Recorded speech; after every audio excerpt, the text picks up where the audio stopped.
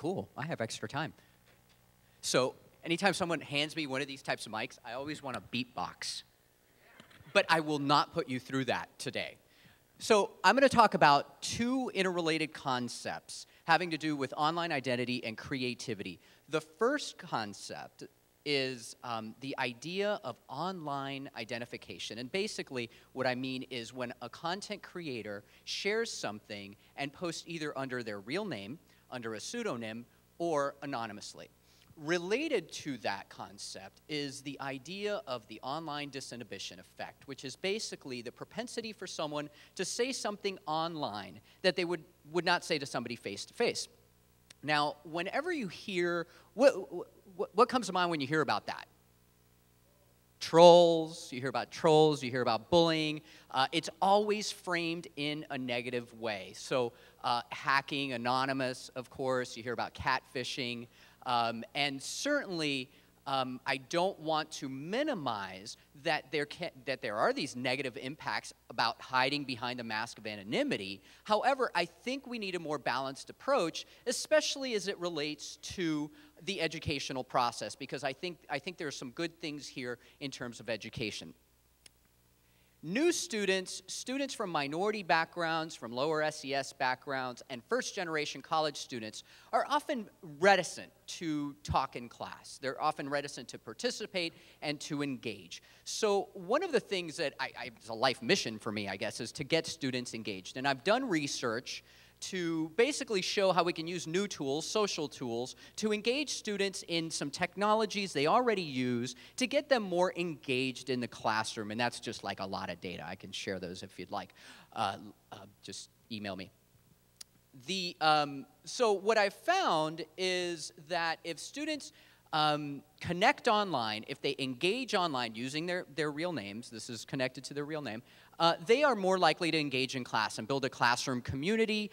They're more engaged in extracurricular activities. And I think that has a lot to do with the disinhibition that's inherent in online communications, because it takes a lot longer, if at all, to do that without the help of the online space. And so this slide shows differences in engagement. For students who use Twitter with us, for example, this is one of the studies we conducted a couple years ago.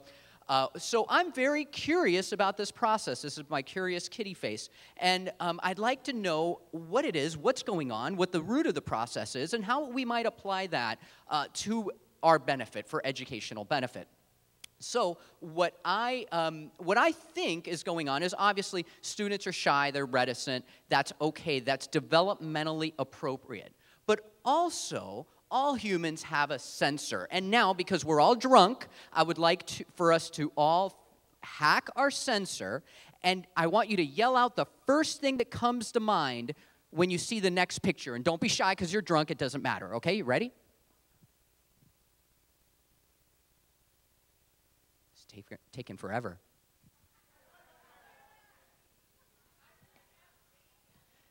Okay, Spider-Man has a baby. That's one of the ones I heard. See, the sensor, or what Freud called the superego, keeps us from saying that kind of shit in real life. It keeps us in social relationships and engaged. The sensor can help us, but the sensor can also hurt us. It can stunt our growth and creativity because we might not be taking some of the risks that we need to take to get creative content out there. So for instance, you might think that people would evaluate your work negatively and then you wouldn't share it.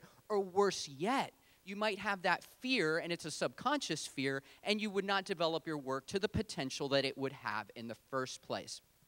So I would like to take a deeper dive into the process and examine how this online disinhibition might be used and how maybe it could be related to levels of online identification. So my hypothesis is that as online identification decreases, so from real identity to anonymity, creativity is going to increase. And you're thinking, wow, that's kind of crazy. Well, I have an idea about how to test that. I'm going to go back to the tubes and gather some data from an image creation and sharing and remixing website where they let people log in with different levels of online identification. And I'm going to grab those images and have raters assess their creativity, blind raters assess their creativity, but also look at website metrics like likes, shares, and things like that. So perhaps I can start to tap into what might be going on in terms of identification